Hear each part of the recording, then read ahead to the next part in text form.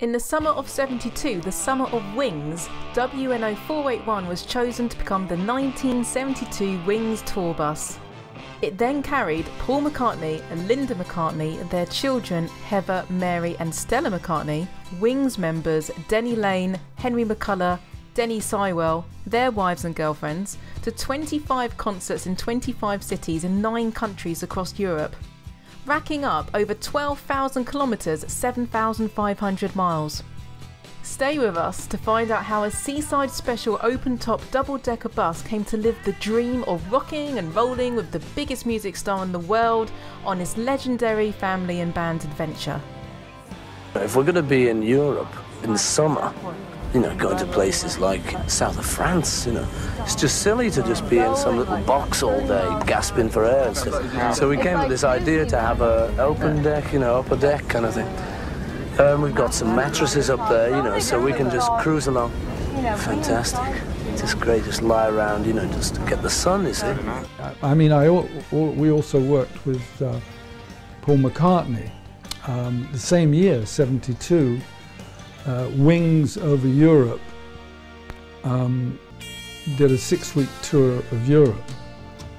And John said to me, John Morris that is, said, look, Paul wants to travel in a double-decker bus. So could you talk him out of it? Because all the other vehicles are top-of-the-line Mercedes and the bus will never keep up with them. So I said, sure. So of course I met Paul and I didn't talk him out of it. I thought it was a fantastic idea and went away to get it together, and of course I had it painted up like a magical mystery tour. The guys that were painting it were still painting it as we drove down to the south of France to meet the band. So, you know, I let the guy, I think they did it deliberately so they could come for the ride. I then met the band in Marseille with this bus, which they hadn't seen since Paul and I had talked about it. And of course, I'd gone one farther and got an open-top bus, and I put airplane seats in the ground floor, and really good sound system, and bunks for the kids, which would include Stella McCartney. And on the top floor, I took all the seats out and made the whole thing mattress and cushions. It was like a hippie heaven come the Yellow Submarine type feel. They'd had a really rough journey. Their plane was delayed and God knows what, everything was wrong. And suddenly this bus arrived.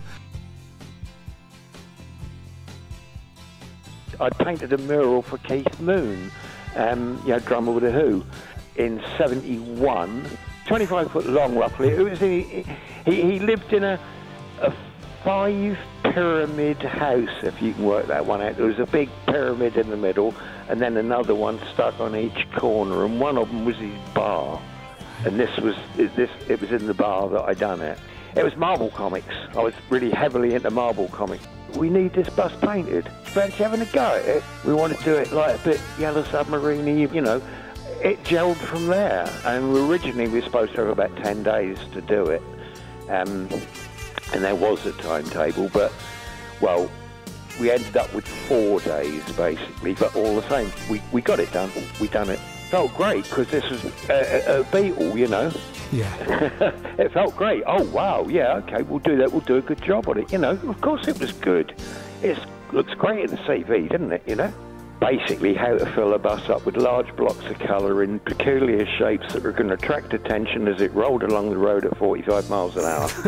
It's like a billboard, but it's a moving billboard. So you haven't got to be too finicky about tiny little bits and pieces. It's wham bam. Wow. Whoa, whoa, look at that. Oh, you know, one of those. Didn't meet him until, Grand Hotel Toulon. First of all, on the second day, Tom somehow, I don't remember if he came down to the garage or whatever, he said to me and Charlie, because it was our job, it was Charlie and I who took it on, and we then pulled in the rest of the crew. "Do you want a bonus? Do you want to come on the tour for a while?" He said, "There might be little fiddly things that need to be done." "I don't know." He said, "I don't know." He said, "But if you got a passport, do you want to come? We're leaving tomorrow." "Yeah, okay, brilliant, bonus." And that's why I was quite excited when somebody found it, you know. And this whole thing is, it was something in its time, wasn't it? You know, but it was good. It's largely with the benefit of hindsight that the story's blowing up. And there you are with an open top bus driving down. What is it, Route 7 or something? 7, yeah. As you head down towards the south of People's eyes hanging out on stalks as they drove past. At 45 miles an hour Yeah, maximum. we were doing 45 in the Porsches. We're doing a lot more. Even the lorries were overtaking you, you know. But as soon as it had the name of the band on the back. It had a black and silver flying W on the back, and underneath, nicely sign written, Paul and Linda McCartney, Denny Laine, Henry McCullough, etc., etc., etc. on the back of the bus. If you were behind the bus, you couldn't. It was right in front of you. Boom. And people were going, oh, Paul McCartney, oh, Beatles. Oh, I thought great. Yeah, what a nice way to go around the south of France, you know, especially, you know.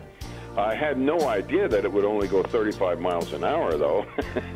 The paint job, I mean, people used to come by us on the motorways and everything, and they would just freak out when it had our names on the back of the bus and everything. It was quite a trip, you know. It was really, a lot of people just made a big fuss over seeing that. And, you know, we pulled into the Cap d'Antibes at the Eden Rock Hotel, probably one of the most expensive hotels in the world. Yeah. I could just see that bus pulling in there next to all of the fancy cars in the parking lot, and here's this hippie bus, you know, a bunch of crazy guys jumping all around, taking weird pictures and stuff. And it was a fun tour. You know, we had wives and kids with us and stuff, and an image of the Beatles. I think we had to be. Nobody wanted to be drunk or high either. You know, we thought it was very important that we gave our best performances, because we knew we were going to be judged till the last time they saw the biggest band in the world. There were several tables, and there was like a couple of bunk beds in the back. They were probably there for the kids. They weren't for any of the band members. I mean, we just got on the bus and made it our next destination. And I remember there were several times where if we had to go like 150, 200 miles between cities, it would take, you know, at 35 miles an hour, it would take quite a while. And there were times where the promoter at the other end would send some BMWs out on the motorway to pick us up and rush us to the venue, so we got there in time to start the concert. I remember once in Germany, there was a BMWs, 5 lime green BMWs showed up on the motorway. We got off the bus. We each got into one of these lime green BMWs and did like 150 miles an hour into the venue.